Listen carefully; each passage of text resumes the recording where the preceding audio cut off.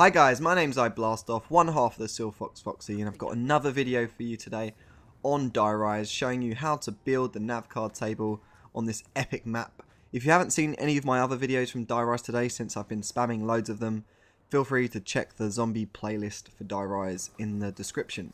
So the first part, as you can see, is the meteorite, which can be found just around the corner, and the next part's right next to it. That's the table itself, so you can go ahead and build that. I'm just going to rack up a few points because once you get the final part, you kind of have to go to the other side of the map, but I'll explain that in a second. So once you build this part, you build the table, and that's the second part, and then you have to go ahead and get the radio, which is just on the other side of this. You can see me run into now. These guys are kind of annoying. You actually have to, they take two knives, which is kind of weird. It kind of threw me off when I first played it. But yeah, anyway, so you pick up the radio and take that to the nav card table. And as you can see, these guys, two knives, what the hell?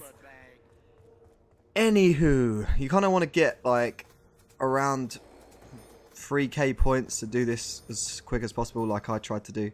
Because like I say, when we do this next part, you shall see. I'm going to fast forward it. It's the final part. It's kind of like an electric battery. I'm just trying to make use of these double points while I can. But let's speed this up. You go up this ramp where the dragon is, where you got the facing the dragon achievement. Go all the way round, skip this, come out here, and then yeah, just quickly open them doors before I went round, because that's the way you want to come back. So bear that in mind. So I'm just going to build up some more points, but when you get round here, you'll notice that the battery's just here in the corner, and you can pick that up, and that's the final part.